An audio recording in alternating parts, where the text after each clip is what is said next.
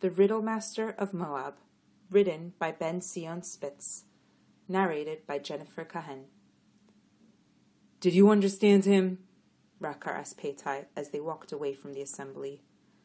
"Usually, Moses is so direct, but this time I could barely comprehend what he was trying to say." "To perceive the inner meaning is art," Paiti said, "requiring both wisdom and heart." "Huh?" Rakar looked blankly as they headed towards their tents. "History is not as you observe, merely a guide that you serve. Sons of heaven, children of the earth, fast lose their way as they leave the hearth." "You're worse than him.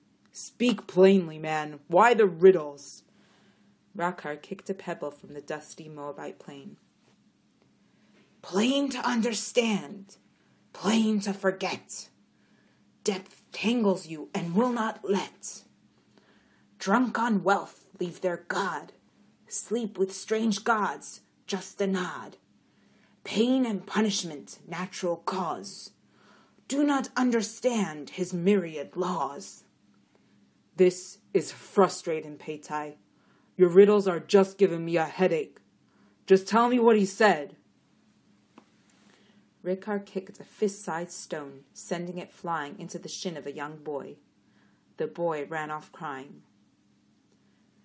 "Vengeance brings order near, great nations to disappear. Israel shall remain on hand, the remnant in its own land. Beware the pit at your feet, a hole you will surely meet." "Paiti, I've had enough. I can't walk with you anymore." Rakar looked angrily at Paiti as they walked through irregular terrain.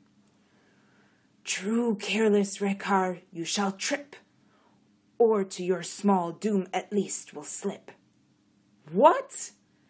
Rakar fell into a small crevice on his path, banging his shin and crying out in pain. "Paiti! Why didn't you warn me?"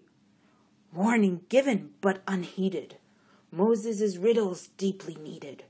Fall again and failure encounter if his poems you do not decipher." Paiti offered his hand to help Rakar out of the hole. Rakar grabbed it and stepped out of the crevice. "Is there hope for one unschooled?" Rakar asked. "For one by his own blindness fooled?" "Hope is eternal and will be your part," Paiti replied, "if truth you seek with open heart." This has been The Riddle Master of Moab, written by Ben-Tzion Spitz, narrated by Jennifer Kahen.